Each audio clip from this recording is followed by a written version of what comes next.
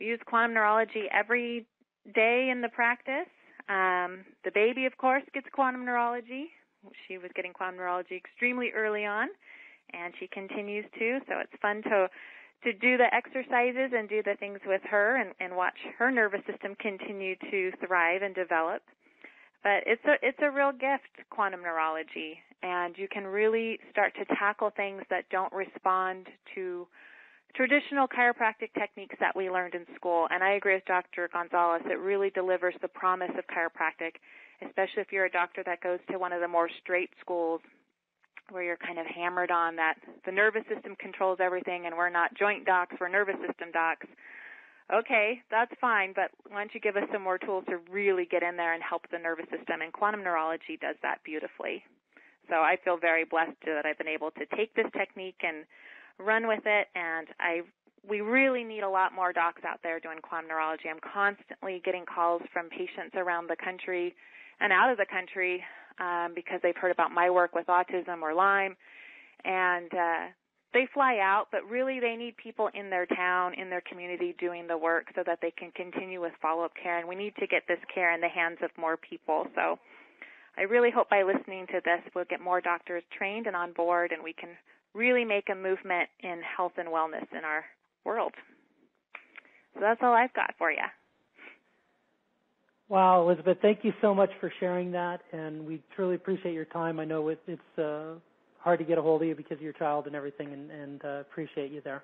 And thank you so much for taking the lead on working with the autism spectrum community and the chronic illness community. When early on in my career teaching this work, Dr. Elizabeth was the first one who was really dealing with a large population of chronic illness and autism spectrum. And she really challenged me to push quantum neurology and to expand it into helping this community. So thank you for doing that, and thank you for taking that on. The next person I'd like to introduce, another very close friend of mine, Dr. Ed Chauvin. He's a quantum neurologist out of Abbeville, Louisiana. Now, Dr. Elizabeth mentioned how important it is that we need more quantum neurologists around the United States and the world. We are expanding around the world. And one of the reasons is because we need care for ourselves. Dr. Ed Chauvin, on April 1st of 2007, he had a severe brain aneurysm. And I was fortunate enough to be able to see him at that time. And within 4 days after his surgery, I saw him 4 days after his surgery, and within, I believe, 11 days, he was able to walk out of that hospital with 0 neurological deficits. So we are truly blessed to have him here with us to share his personal story as well as what he's been doing with this work. Because of his personal healing, he's made a full recovery himself. He's also helping other people with spinal cord injuries, brain injuries, and regular people as well, heal their bodies and recover their nervous systems. So I'll let Dr. Ed share the exciting stories of the cases he's working with. Dr. Ed, are you there, please? Yes, George. Thank you for that introduction. Listen, I thank God for being on the phone call with such wonderful doctors, with Dave and Elizabeth and Dr. Shum, David Shum, and yourself, George, because when we share these stories, it becomes very obvious to me that each person that George has trained is seeing miracles every day in their practices. We are able to go on with these stories forever and ever and ever. And I thank God because, yes, the surgeon who was a good friend of mine saved my life. But I was wondering what my life would be like if quantum neurology hadn't rebooted every nerve in my body, because I'm functioning perfect. I swim probably 3 or 4 miles a week. I'm in real good shape. I do everything I want to. I enjoy life. And I thank George for introducing me to quantum neurology. I've been practicing about 30 years now. And probably the last 8 to 9 years I've been practicing quantum neurology. And I got to tell you, it is chiropractic in the 21st century. It is exactly what we wanted to do with the adjustment, but were never able to do until you added the quantum neurology to it. I have seen people with autism become perfectly normal. One little boy in particular couldn't talk. He had all kinds of neurological deficits. We just got invited to go to a play where he was in this play, and he was Chip, the cup in, I'm trying to remember the name of the movie, but anyway, he performed, he sang, he danced, he did everything he was supposed to do, and it just becomes amazing to think that God has used us to get him to that point.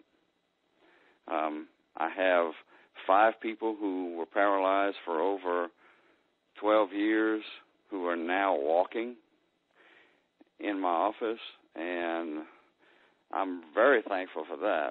I mean, they don't walk as good as you and I would walk, but when they first saw them, they couldn't move anything. So it's a big victory to see those type of people get up and walk for a change.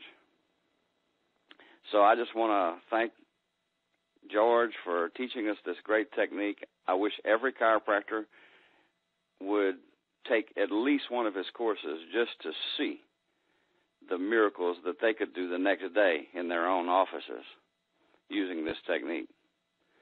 So, George, thank you so much. I appreciate you, letting me be part of this call.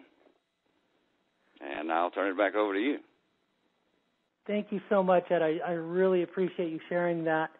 And for those people that may not be familiar with nervous system damage, traditional neurology dictates that the maximum improvement for a person with a nervous system damage, that's brain injury, spinal cord injury, or otherwise, is 6 months.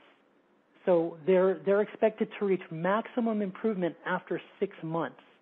I can't tell you how many patients I've heard say that their doctors told them to stop doing rehabilitation because after 6 months it doesn't matter anymore.